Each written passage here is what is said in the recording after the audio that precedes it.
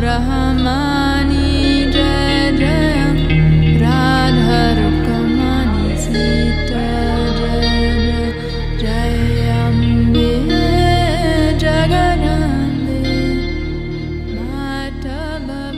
think I'll get back into the UFC for sure. I have a lot to fight for. I don't think there's anything wrong with that. But also I think the competition between two people like that, I think is one of the best learning lessons I've ever come across. I think there's not many things in this world that evokes as much emotion from an individual as getting inside of a cage and fighting with somebody. And I think that looking at your emotions or being like, it comes from, being aware, self-assessment. And that's what fighting to me has become. Strictly a learning tool. And my teachers are my opponents and my peers. They get in there and they're ready to expose me of all my weaknesses. They're ready to break me down, and I need to confront those things. And I don't know, the more I look at it like that, the more I start to appreciate fighting. Mentally, it'll be a whole different ballgame when I get back. I'll have a whole different way of living, a whole different way of conducting myself during the day. I'll wake up differently. I'll go to bed differently. I'll see the world differently throughout the day. I'll have a different way about myself, which will allow me to evolve. It'll allow me to mold and shape into a person that I would have never ever been able to become had I not learned the things that I learned here.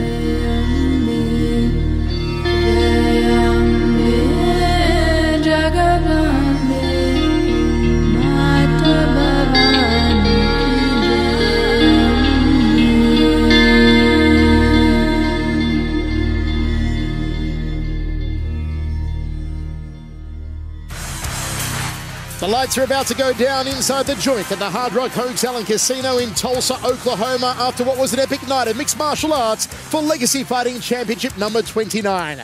Let's see how the return plays out here for Jonathan Brookins.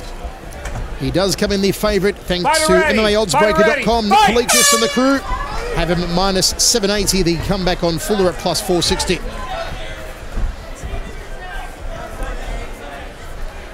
On the Access TV Fights app, 84% of you believe that Brookins will win, only 16% favouring Cody Fuller.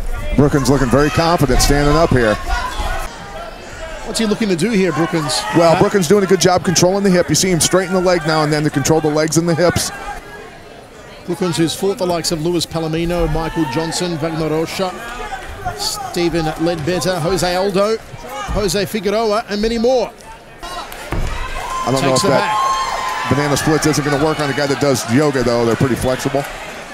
Cody Fuller not really liking the stand-up. Oh, gets tagged with the right hand, which is what you want to do against the southpaw. Break! And we go to the towers. 10-9, so Brookins, says Pat Miletich. Brookins cornered, telling him keep the fight on the ground. Don't scrap with Fuller. Right. Fuller's got to throw more than one or two shots to get inside. Fuller drops down, Brookins sprawls.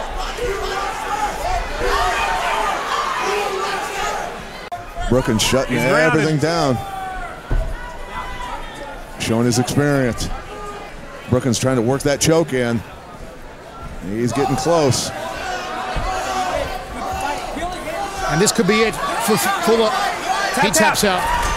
Brookins successful on his Legacy debut.